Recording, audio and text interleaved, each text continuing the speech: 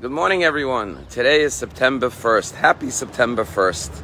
And September 1st marks the beginning of the new year, especially for children. Millions and millions, tens of millions of children throughout this country started going to school either last week, this week, or next week. Now, in this week's Torah portion, there's a commandment that says you should not erect a monument, a stone, to worship, but rather worship the one true God. And the question is, who would erect a stone and worship and pray to a stone? And so there's another interpretation to the word stone. The word Evan is comprised of three letters, Aleph, Bet, and Nun. Aleph stands for either Abba or Ima. Av or Aim. They both begin with the letter Aleph. The letter Bet stands for Ben, son, or Bat, or daughter. And the letter Nun stands for Neched, which means grandchild. You know, when someone passes away, it's customary in Judaism to put a stone on top of the monument, on top of the stone. And what we're saying is there is the monument to remember the person, but on top of that is the stone, which represents the continuity, the generations, parent, child, grandchild. That a person's real purpose in life is to create a legacy that will live on, that will transcend their lives, to transmit their values, their principles, and for Jews, transmit Judaism to future generations. And therefore, the prohibition of worshiping a stone or a monument could mean don't have a fixed life. Don't become paralyzed or stuck in one position. Always make sure that you are growing, not just physically, but spiritually, emotionally, and communicating your teachings, your values, your morals, your ethics, your Jewish heritage to future generations. And that's the prohibition. Do not have a stagnant or a stationary form of life, of connection to God. When you look at children, the beautiful thing about children is that they're always growing. And as adults, we have to be inspired by children. And that's what the month of Elul is, and the high holidays each and every year. Why do we go through these exercises every year? And it's at the same time that children are starting school all over again, because we're reminding ourselves that we're all like children. And a new year has to bring new growth and new development and new knowledge and new inspiration and revealing new potential, just like a child reveals within themselves. You know, when millions of kids go to school, parents take them to the bus stop or to the school and take a picture of the first day of school. And when the child goes off to school, there's two tears coming down from the parent's face. One tear is a tear of joy, of gratitude, of thankfulness to God.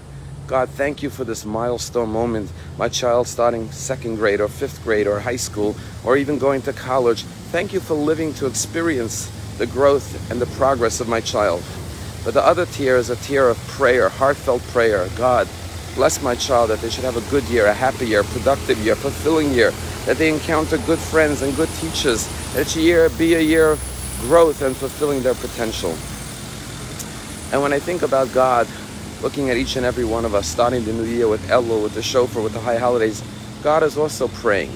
And just like when the parents pray, they don't have a prayer book in their hand. It's just a prayer from the heart. God is praying for all of us to have a fulfilling, purposeful, meaningful, successful year ahead. Because like parents love their children, God loves us and never stops getting nachas from us as we show more and more of our potential. It doesn't matter if you're 5 or 50, there's always more potential to reveal. They tell a story about a mother who takes her kid to the bus stop. He's going off to kindergarten for the first time. And kid's never been to school, and the mother is crying, and she's kissing her child and saying, sweetheart, darling, shefela, zisinke, little pumpkin, my little baby, sweetheart, have a wonderful day. Mamenke, Scheiner panim, have a wonderful day in school. And the kid goes off, and the mother's crying to see the kid go for the first time, tears of joy and prayer. And when the kid comes home, the mother's waiting at the bus, and she embraces the little boy, and she says to her son, my sweetheart, my darling, my Scheiner panim, how was your first day in school? He says, it was great. The mother says, what did you learn in school today? And the kid says, I learned that my name is actually David. When your kids go off to school, your greatest prayer is, that the teachers and the friends are kind to them. Show them the same love and sweetness and kindness that they receive at home.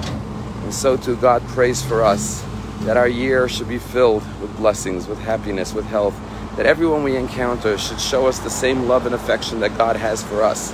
And we are all God's angels, God's messengers. Let us show one another, God's children, the love that God has for each and every one of us.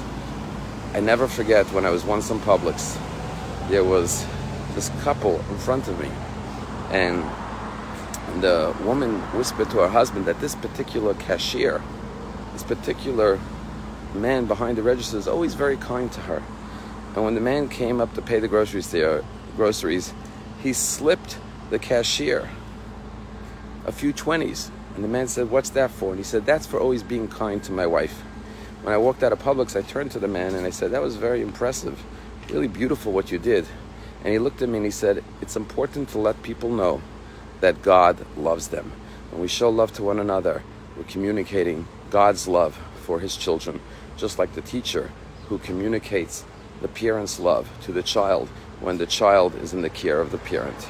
Let us embark on the month of September, the month of Elul, which coincides simultaneously, and make it a year ahead filled with growth and happiness and health. All the best.